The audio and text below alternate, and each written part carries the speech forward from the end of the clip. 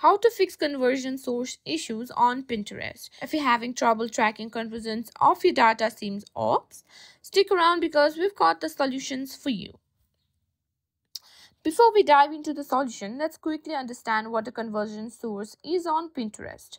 Essentially, it's the data point that helps you track where your traffic and conversions are coming from, crucial for optimizing your Pinterest marketing strategy. Some common issues you might face include incorrect tracking data, missing conversion sources, or outdated tags.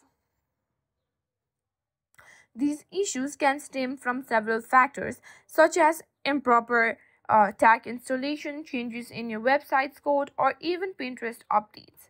Now, step 1 is to check your Pinterest tag. Head over to your Pinterest ad manager and click on ads, then conversion. Here you'll see your Pinterest tag status. If you're not firing correctly, you'll need to reinstall it. To reinstall the Pinterest tag, go to ads, then tag manager, click on install the Pinterest tag and follow the instructions.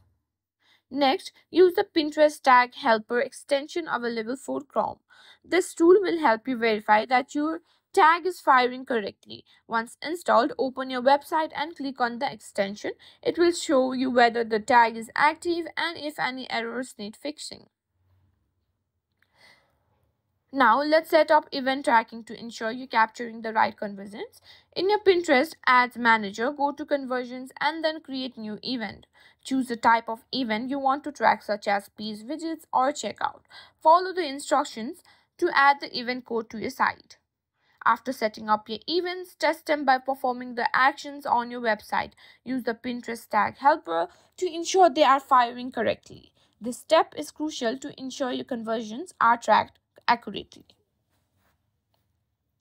And that's it. By following these steps, you should be able to fix any conversion source issues on Pinterest. Remember, accurate conversion tracking is essential for optimizing your campaigns and understanding your audience better.